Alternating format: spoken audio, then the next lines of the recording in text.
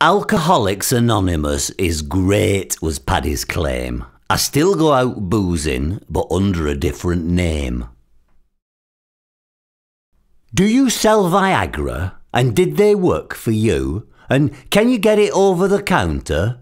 Yes, said the chemist, if I take 2. She said, don't ask how old he is. That would seem too blunt. But if he should order a 3-minute egg, then ask for the money up front. Grandma gave me a cardigan. I praised it quite a bit. She said, it took 3 sheep to make this. I said, I didn't know they could knit. If it looks like a duck, walks like a duck, talks like a duck, and it's pink, it probably needs a bit longer in the microwave, I would think. Tonight I feel adventurous, he said. Let's change positions for a start. She said, right, you stand at the ironing board, I'll sit on the sofa and fart. Women say shopping is almost like sex. It's just the same for men.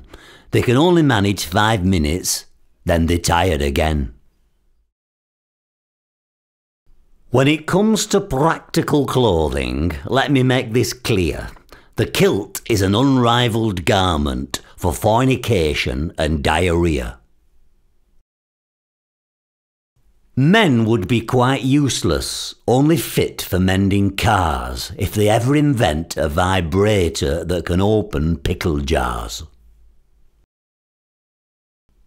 Grandma's over 80, but she's running on full throttle. She's still no need for glasses, she drinks right out of the bottle. Farmer, farmer, is this bull safe? Farmer, tell me do.